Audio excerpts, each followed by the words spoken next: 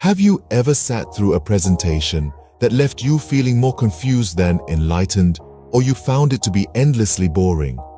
Or perhaps you've been the one presenting, desperately trying to capture your audience's attention, only to be met with blank stares and distracted minds. Well, you're not alone. In the world of presentations, it seems that the majority miss the mark, failing to engage and inspire. But why is that? The truth is, there's more to effective presenting than just about having flashy slides or a charismatic speaking style. The real challenge lies in understanding the psychology of your audience and tailoring your message to resonate with them. In this course, we're going to delve into the reasons behind the ineffectiveness of most presentations. From the pitfalls that trap even the most seasoned presenters to the secrets that transform ordinary talks into extraordinary experiences. Whether you're a seasoned professional or a beginner, we'll equip you with the tools to captivate your audience, convey your message with clarity, and leave a lasting impression. Get ready to revolutionize your approach to presentations. It's time to turn those lackluster talks into powerful presentations that leave a lasting impact. In today's dynamic and interconnected world, the ability to effectively convey ideas and information is paramount, making presentation skills one of the most vital assets for personal growth. Whether as a professional, you are delivering a project proposal in your company, or you are an entrepreneur, presenting your business idea to your prospective investors. Whether you are a student presenting about a topic in your university, or if you are a policymaker, a politician who delivers important presentations to communicate policies and initiatives to the public, your capacity to articulate thoughts persuasively and engage an audience is a skill that transcends industries and disciplines. Strong presentation skills not only facilitate effective communication, but also contribute to building confidence, fostering leadership qualities, and establishing a compelling personal brand. In an era where information is abundant, those who can skillfully package and deliver their messages are better positioned to influence, inspire, and succeed. The power of a well-crafted presentation extends beyond just delivering content. It is a reflection of one's ability to connect with others, share ideas, and leave a lasting impact, making it an indispensable skill for personal and professional advancement in the contemporary world. As we move forward in this course, we will cover lessons full of practical tips and techniques to master the art of delivering an impactful presentation through compelling storytelling and understanding the various nuances of high-impact presentations. We have the 4P plan: prepare, practice, present for you, which provides a comprehensive approach to creating and delivering effective presentations. Each phase in this model plays a crucial role in ensuring a presentation is well thought out and organized. This is the framework we will use to explain every step as we go forward. Let's move forward with the first step. That is how we should plan our presentation, which includes audience analysis and how to structure your presentation. Know your audience analysis is a critical aspect of effective presentation skills. It involves understanding the characteristics, preferences, needs, and expectations of your audience before designing and delivering a presentation. This analysis is essential because tailoring your message to resonate with your specific audience increases the likelihood of capturing their attention, maintaining engagement, and achieving your communication goals. There are several factors to consider in a Know Your Audience analysis, such as your audience demographics, knowledge level, interests and values, expectations, and what's their familiarity with the topic you are going to present. Understand the basic demographic characteristics of your audience, such as age, gender, education level, and cultural background. Assess the audience's familiarity with the topic. Are they experts, novices, or somewhere in between? Consider the interests, values, and concerns of your audience. Identify the expectations of your audience. Are they seeking information, inspiration, or a call to action? Consider how your audience prefers to receive information. Some may prefer visual aids, while others may appreciate detailed data. Adapt your presentation style to align with their preferences for a more effective delivery. By conducting a thorough Know Your Audience analysis, you enhance your ability to communicate effectively, build rapport, and create a presentation that resonates with the unique characteristics of your audience. Have you ever sat through a rambling, disorganized presentation? If so, you probably found it hard to follow what the speaker was saying. When presentations don't flow well, it's easy for audiences to get lost. This is why it's important to think carefully about the structure and organization of your presentation. Without a defined structure, your audience may not be able to follow your presentation. When this happens, your opportunity is lost, the communication fails, and your reputation takes a hit. For example, if your aim is to persuade people, you'll want to use a different approach from the one you'd use if you wanted to demonstrate how a product works. In this section, we'll explore the 3 common structures that you can use next time you speak in front of other people. In this section, we will explore the 3 common structures that you can use next time you speak in front of other people. The first one is the OBC structure, open body conclusion, the open body conclusion approach. People often call it the tell them approach because you tell your audience as to 1. What you're going to tell them, introduction. 2. Tell them, body. 3. Tell them what you told them, conclusion. So you have the flow, introduction, body, conclusion. This structure is simple, effective, and easy to remember. Let's look at each stage of the OBC structure. Your opening or introduction has 2 main purposes: to grab your audience's attention and to cover the key points that you intend to talk about. Instead of telling people what you plan to say, you can use a different approach and explain why they are there. What will they learn from your presentation? And how will the content benefit them? Essentially, you tell them the objectives of the presentation. It's also important to get their attention right from the beginning. You can do this in several ways. Use humor. Tell a story. Ask a rhetorical question. Play a short video. Make a strong or unexpected statement. Challenge your audience. Use and quote. Appeal to people's self-interest. Request a specific action.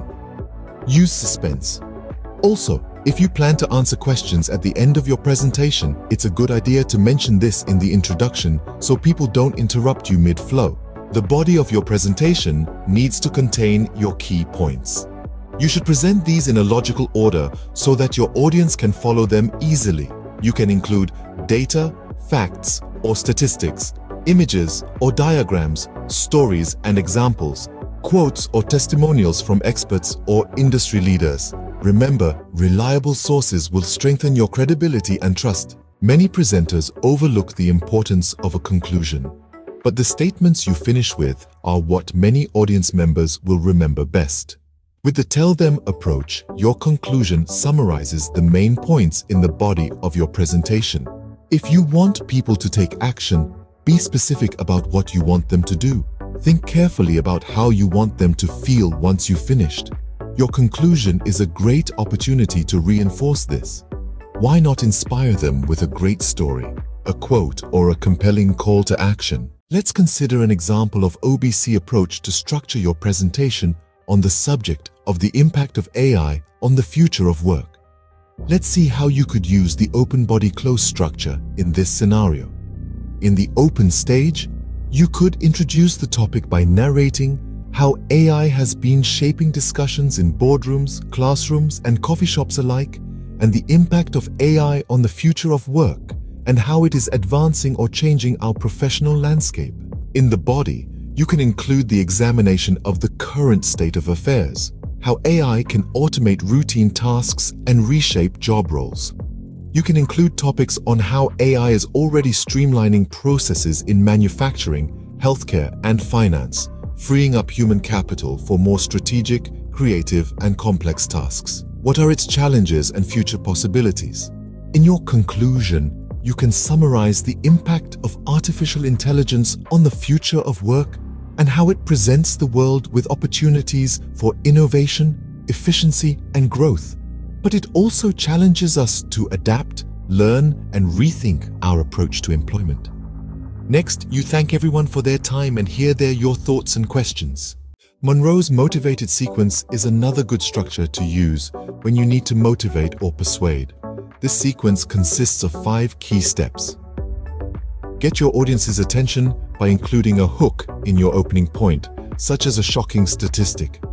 For example, if you're delivering a presentation on healthy lifestyle, your hook line can be, "Did you know that in United States alone, it's estimated that over 30 million people have diabetes and 84 million adults have prediabetes." Create a need by convincing the audience that there's a problem and explain how it affects them. Next, define your solution. Explain what you think needs to be done. Next, you must describe a detailed picture of success. Give people a vision, something they can see, hear, taste, and touch.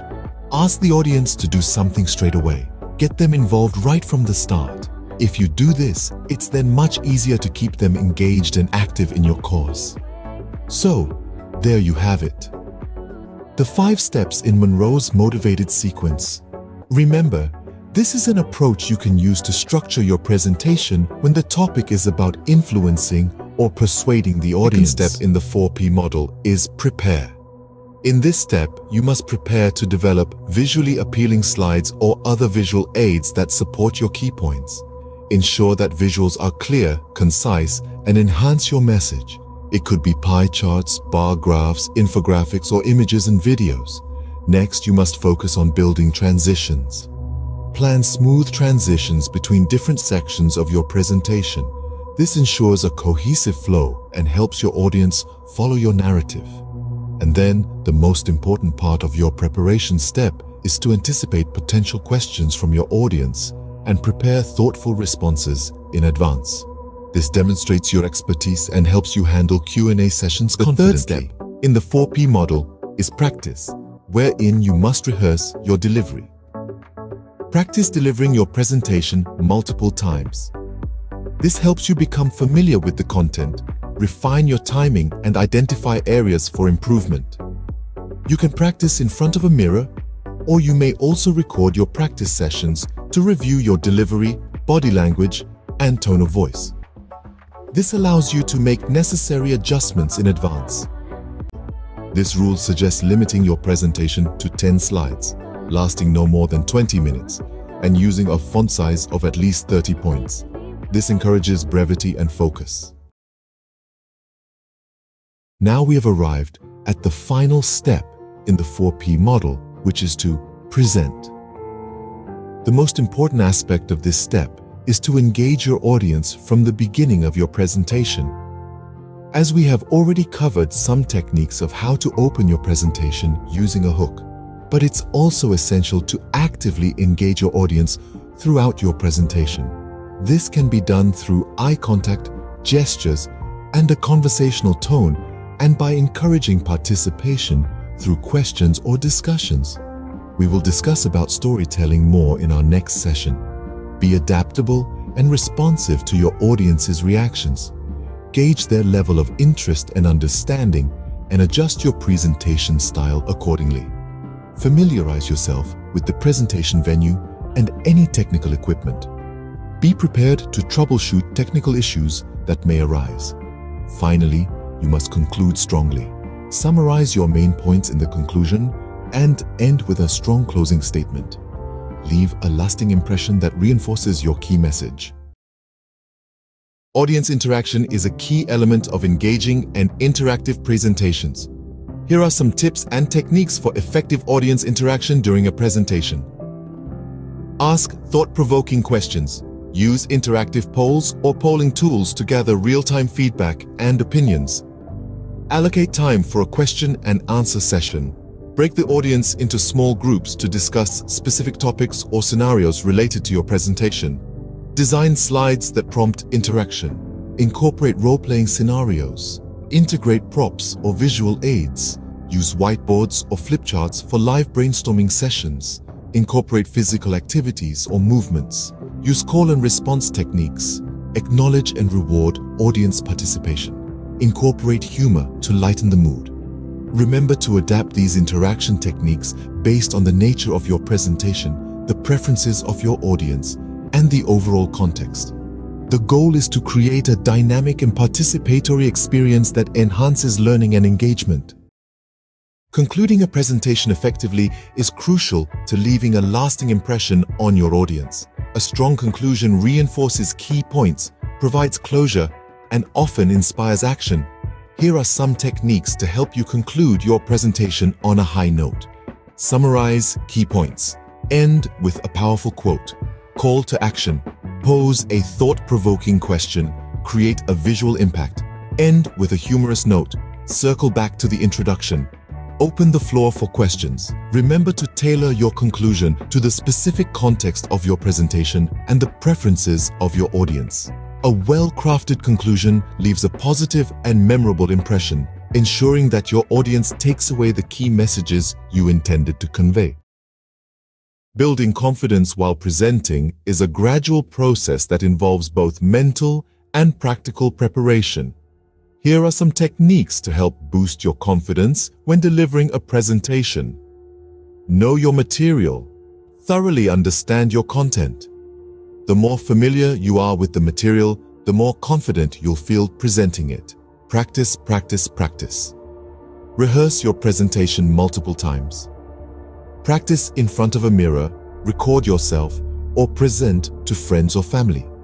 The more you practice, the more comfortable and confident you'll become. Visualize yourself succeeding in your presentation. Picture yourself speaking confidently, engaging the audience, and receiving positive responses. This mental rehearsal can help build confidence. Use positive affirmations to boost your self-confidence. Remind yourself of your strengths, skills, and the value you bring to the presentation. Control your breathing. Practice deep breathing exercises to help calm nerves and maintain control. Deep breaths can slow down your heart rate and relax your body. Adopt power poses before your presentation. Standing tall with open body language can positively impact your confidence and demeanor. Understand that it's normal to make mistakes or experience nervousness. Accept that imperfections are part of the presenting process and they do not diminish your overall effectiveness. Break the ice and start your presentation with a friendly, interactive element to break the ice. This can create a positive atmosphere and help you feel more connected to your audience. Dress confidently. Wear attire that makes you feel confident and professional. When you feel good about how you look, it can positively impact your overall confidence. Acknowledge that a certain level of nervous energy is normal and can enhance your performance. Channel that energy into enthusiasm for your topic. Remember, building confidence is a continuous process, and it's okay to feel a bit nervous. With consistent practice and application of these techniques, you can steadily enhance your confidence and become a more effective presenter. Effective communication extends beyond words. It encompasses body language that complements and reinforces your spoken message during presentations. Here's a synopsis of essential body language skills and tips to enhance the impact of your presentations. You must have a confident posture. Stand tall with an open posture. Avoid slouching or crossing your arms. A confident posture exudes assurance and credibility, capturing the audience's attention from the start. Establish and maintain eye contact with your audience.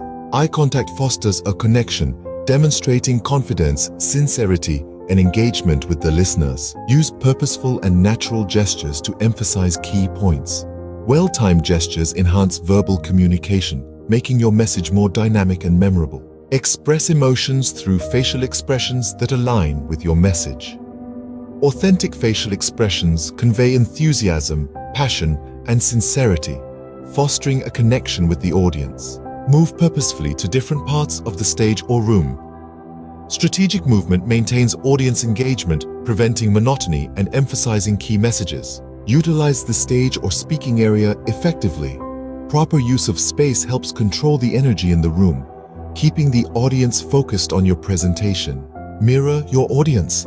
Adapt your body language to match the tone and energy of your audience. Mirroring creates a sense of rapport, making your presentation more relatable and engaging. Smile genuinely when appropriate in your presentation. A smile fosters a positive atmosphere, making you more approachable and building a connection with your audience. Adapt to cultural norms. Be mindful of cultural differences in body language. Cultural sensitivity ensures your body language is universally understood and respects diverse audience backgrounds. By integrating these essential body language skills, you can elevate the impact of your presentations, fostering stronger connections with your audience and delivering your messages with clarity, confidence, and authenticity. Ethos, pathos, and logos are three persuasive appeals that form the rhetorical strategy known as the Aristotelian triad.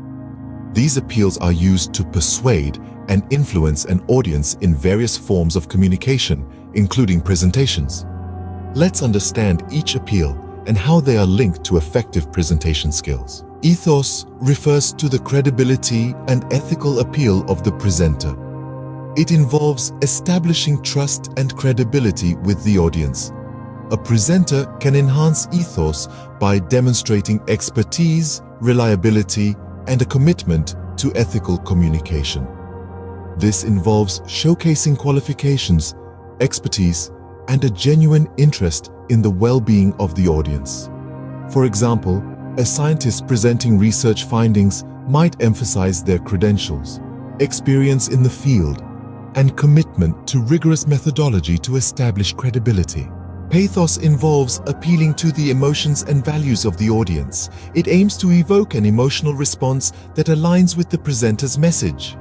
Effective presenters use storytelling, vivid language, and relatable examples to connect with the emotions of the audience. This fosters empathy and creates a memorable and impactful presentation.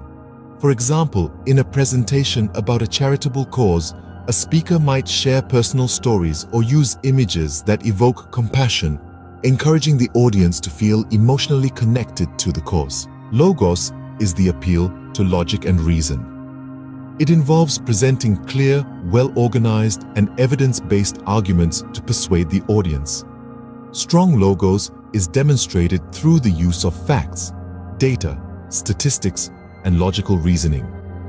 Presenters must coherently organize their content, making it easy for the audience to follow and understand.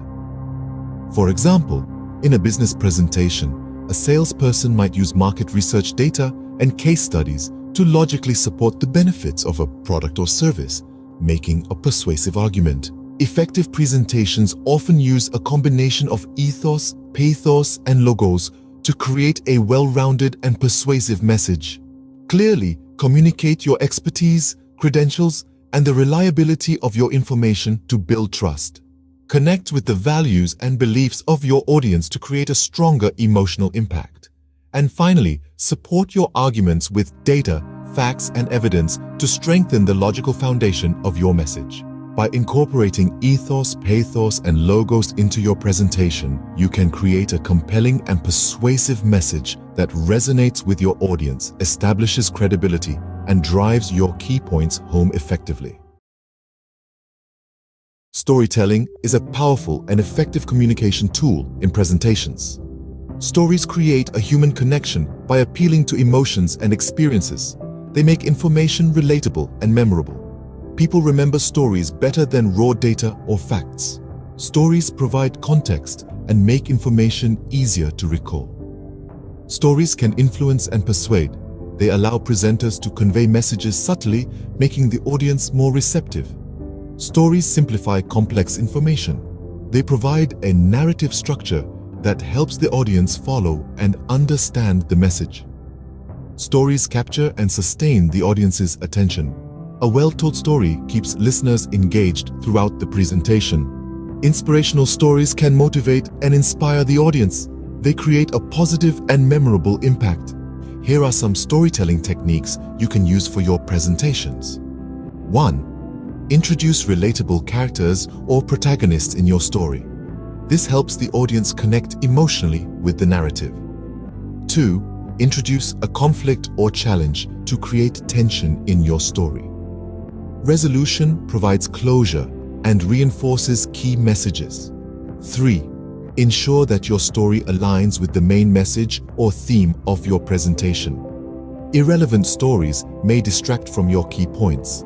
For example, if your main message is about innovation, you could narrate a success story from your industry about innovation. 4. Personalize your stories when possible. Share personal experiences or anecdotes to make the content more relatable. You can narrate any personal experiences. 5. Be genuine in your storytelling. Authenticity builds trust and credibility with your audience. 6. Pay attention to pacing. Control the speed of your storytelling to maintain audience engagement and emphasize key points. 7. Encourage audience involvement by asking rhetorical questions or prompting reflection related to the story. Remember, effective storytelling is not just about entertaining. It's about conveying a message, making it memorable, and influencing your audience. Incorporating these storytelling techniques into your presentations can significantly enhance your ability to connect with and impact your audience. Effective presentation skills encompass not only the content of your message, but also the delivery, and the role of your voice is paramount in engaging and influencing your audience. Your voice is a powerful tool that conveys emotion, authority, and personality. It serves as a vehicle for your message, influencing how your audience perceives and connects with the information you present. Voice modulation involves varying pitch, tone, pace, and volume to add dynamics to your speech. A monotone delivery can lead to audience disengagement, while effective modulation keeps listeners attentive and interested. Varying pitch and pace help emphasize key points, making it easier for the audience to follow and retain information. Voice modulation allows you to express a range of emotions, from enthusiasm and excitement to empathy and seriousness. Emotional resonance connects you with your audience on a deeper level, making your message more impactful. It also helps in establishing authority. It commands attention and establishes you as a knowledgeable and trustworthy speaker. Here are some tips for effective voice modulation. 1. Practice vocal warm-ups. Warm up your vocal cords before presenting to ensure flexibility and prevent strain. 1. Practice deep breathing techniques to control your breath and support your voice. 1. Experiment with different pitch levels and tones to add variety to your delivery. 4. Use pauses effectively. Strategic pauses can build suspense, allow for reflection, and emphasize critical information. 1. Project your voice to ensure clarity and audibility, especially in larger spaces. 1. Articulation is very important. Enunciate your words clearly to enhance understanding and prevent mumbling. In conclusion, recognizing the importance of voice and mastering voice modulation is pivotal for effective presentations. Using these tips and techniques, you can captivate your audience, convey messages with impact, and establish a strong and engaging presence in various professional settings. In concluding our presentation skills training course, we hope we have provided you with insights and techniques to deliver high-impact presentation skills. Remember that mastering presentation skills is an ongoing process, and the knowledge you have gained through this course is a foundation for your continued growth. As you venture into your future presentations, may confidence be your companion, authenticity your guide, and success your constant companion. Wishing you the very best as you embark on your journey to becoming more effective and influential communicators. Thank you for being a part of this learning experience, and please help us by subscribing to our channel Learning Ocean.